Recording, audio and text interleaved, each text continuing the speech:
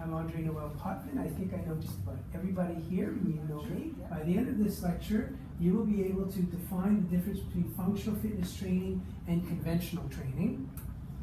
You will be able to distinguish the difference between fact and fallacy with regards to functional fitness training.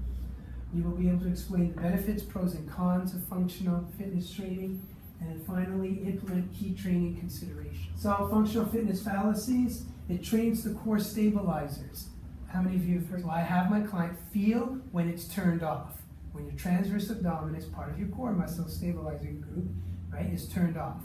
So then I say take a deep breath in, you take a dumbbell, you squat down, trying to get it as close to the floor as you can, you arm curl it up, and then you press up.